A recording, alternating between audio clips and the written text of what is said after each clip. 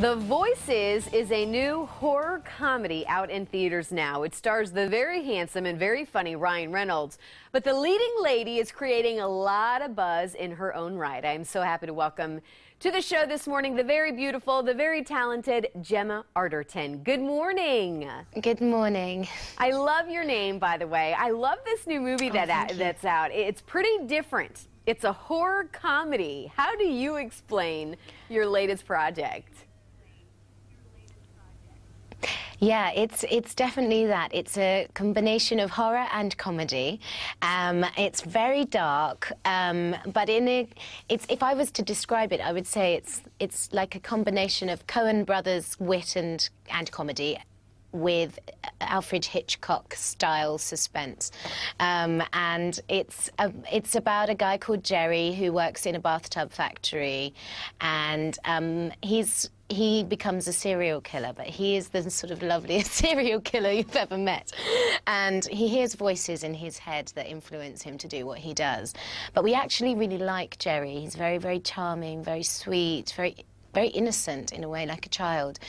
And I play one of his co-workers, Fiona, who works at the factory in the accounts department, and he has a crush on me, and I'm quite reluctant to be around him because he's on the edge of sanity. So it's for me, when I read the script for the first time, I thought, wow, this is so unique, so original. I've never read anything like it. I didn't know what was going to happen. And I'm very proud of the film. I think it's kept its individuality, and it really is something that you've never seen before. And Ryan Reynolds is just brilliant in the role of Jerry. And yeah, I'm very, very fond of the movie. It's something. You have to see it to get it. Yeah, I know. Well, and that's kind of what I was getting at. There are really not a lot of horror comedies, and I'd imagine because it is this kind of weird line to cross and weird way to go down.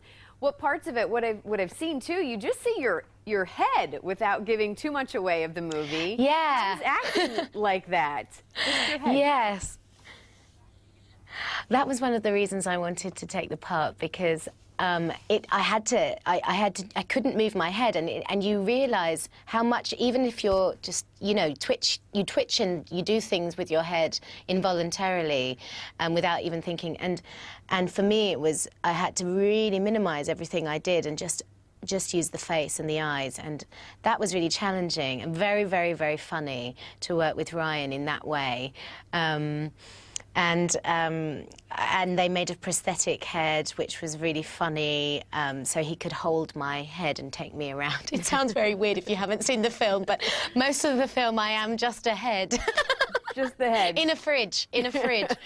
Well, now that you mention it, how was it working with Ryan? Did you know that Ryan was going to be the leading actor on this when you signed on, or were you pleasantly surprised? I didn't know, and I think I was cast just before Ryan, and I was really pleasantly surprised. I think the audience will be as well. When they see this film, they will see Ryan in a totally different light. This is something that we've never seen him do before. It's very, very funny, but it's also very, very touching, very moving what he does. And I think he's extraordinary in this part.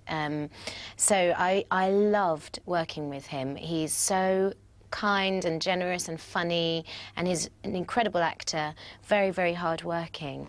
And I'd love to work with him again. He's one of the best actors I've worked with, that's for sure. Well, I just love talking with you this morning. You're so beautiful, love that accent, and this movie definitely intriguing. I want to go check it out. I think a lot of us will. Thank you so much. Thank you. Hope so. All right, for more on The Voices, just head to our website, foxformorningblend.com. What's the formula to creating an amazing life? Up next, we have some totally unique ideas. But first, a look at your Fox forecast and news headlines.